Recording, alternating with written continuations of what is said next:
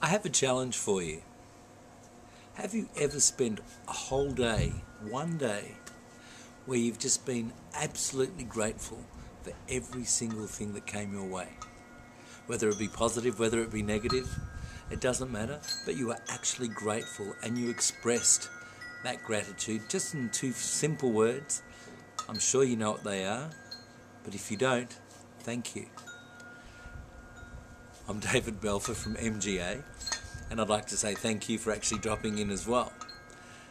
I was sharing some thoughts with some friends over the weekend past, and we came up with the concept of how can people be in gratitude or grateful for all that they have if they don't actually know what they've got because they're too busy running away from or running towards something else and not actually taking score of where they are right now. So they're not living in the present. They're actually living in the past or running towards the future.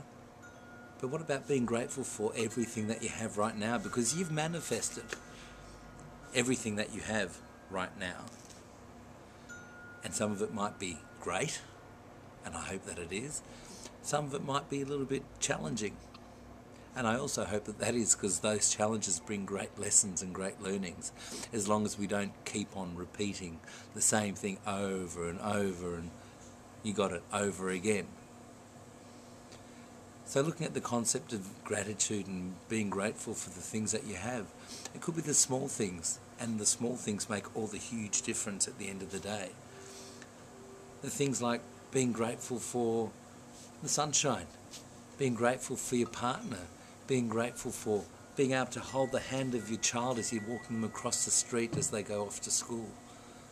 The concept of being grateful for the food you have on your table. Being grateful for having a place to go to work or having people coming and working for you in your business. Being grateful for the funds that you have within your pocket to enable you to go off and buy a coffee when you want. Or the ability to be able to go and be grateful that you have more that you can help and share with others as well.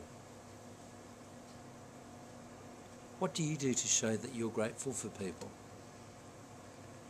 A simple thank you is often all that it takes, but there are many ways to show that you're grateful. A smile, a pat on the back. Just think about some of the things that you can do to show somebody else how it feels and what it means to be grateful. I do a gratitude process every single day where I think of 4 different things. Number 1 being, what am I grateful for today? Number 2, who am I grateful for today? Number 3, who can I help today? And number 4, excuse me, what am I happy about right now? They're 4 simple questions, and I just scribble down a couple of sentences for each of them in my journal every day. And then I also set myself a single goal, just one goal. And it doesn't have to be a huge goal, just one simple goal.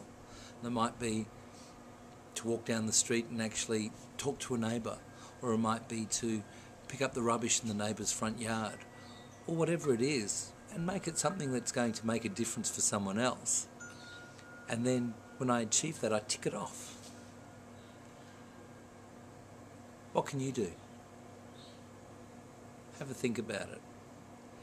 Down below, there's a link which will actually enable you to download my gratitude process page. Print it out, have a look at it, do it for a couple of days, do it for a month, and see if it makes any changes in your daily life. I guarantee that it will. I'm David Belfer from MGA, Metamorphosis Global Academy. I look forward to speaking to you soon.